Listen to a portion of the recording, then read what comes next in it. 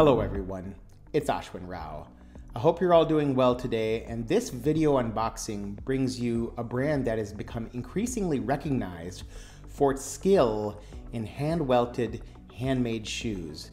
This is a brand that now competes with the very highest end of welted men's footwear. This is a brand that has been growing its skill set and is a collaboration between a husband and wife pair based out of China, collaborating with Sons of Henry. This is October 10th. The model that I will be unboxing today is their Ghurka monk strap shoe in a deerskin hatch grain leather. I'm incredibly excited to bring you this video, and we're going to go through the unboxing and first look of this shoe in the coming segments. The October 10th box is a utilitarian yet beautifully crafted box, and I usually don't pay much attention to a box on unboxing. You can see it's a fairly austere looking box. It has this more red colored grain on either side and otherwise has a fairly symmetric look.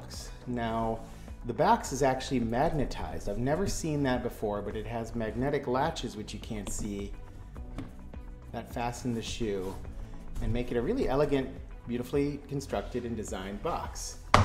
You can also see that the box has some play here and here to allow for some flexibility, which I think overall lends to a really beautiful design. The rest of the packaging is pretty straightforward, so we're going to speed this up and get to the unboxing.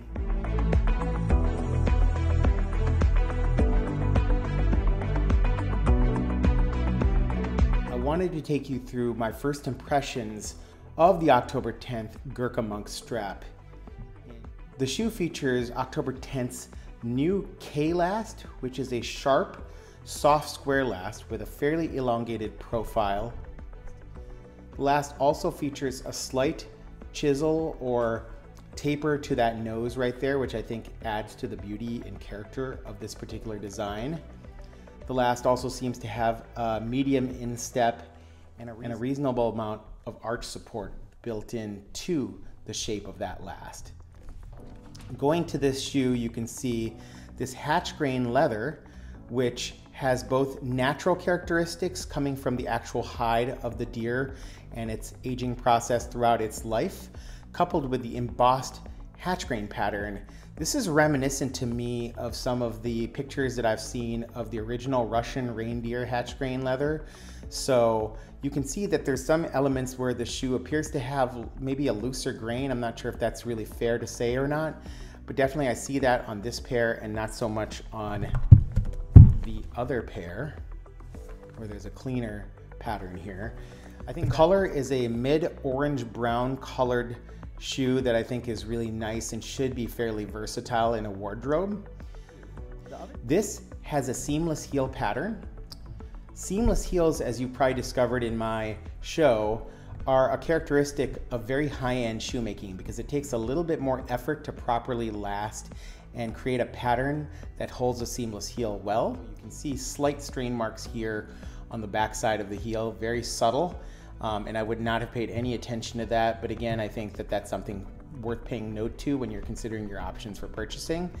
You can also see the shape of this last from the back side is slightly asymmetric, which I really like. I love asymmetry in lasts and shoes because it tends to create more of an organic profile on your foot.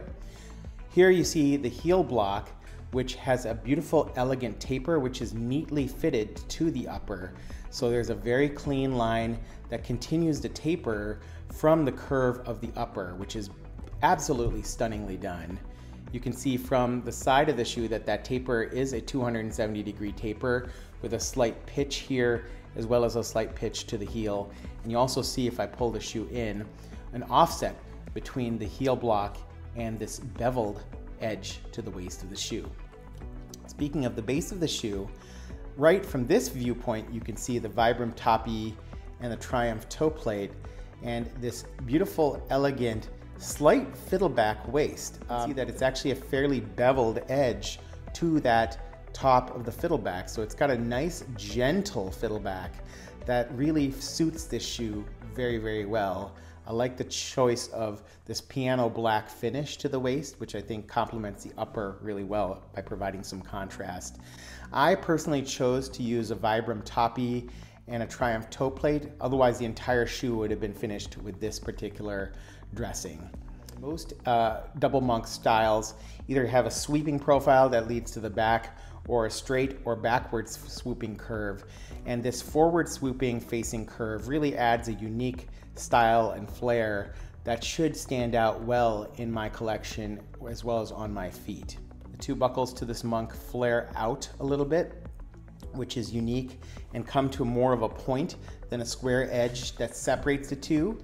This is a more narrow monk strap apron right here, and the stitch density here is quite high, and I love the choice of color on the stitching. It's almost a mid to dark brown stitching that complements the color of the upper very well. The stitching has a very high stitch density, somewhere between probably 10 and 12 stitches per inch.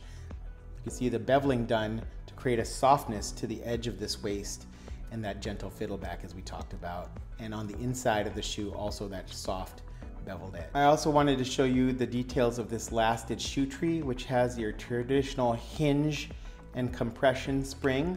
This is a lasted shoe tree with a high shine finish that fits the shoe well and really features and showcases the design and style of this K-last, and a fairly narrow, sharp shape to that last. I'm really loving the quality and finish of this high gloss shoe tree. Well worth getting a pair of shoe trees if you're going to invest in this pair of shoes, because it will keep the shape of this shoe very well. Here you see the half in leather insole with the October 10th branding, collaboration with Sons of Henry. Here you see the inset, which has the K-last marked in my size UK9 with a white contrast stitching. You also see this rough out back heel cup, which should prevent heel slippage, which is particularly important for a monk strap shoe where you're relying on the shape of the shoe to fit almost perfectly so there's no heel slip. I'm incredibly impressed by what I'm seeing from October 10th. Now, are they at the level of Acme Shoemaker? At the very least, they're very close. And the value proposition is really hard to argue with at the highest end of the men's footwear segment. This is Ashwin Rao. I hope you're all doing well, and I'll see you soon.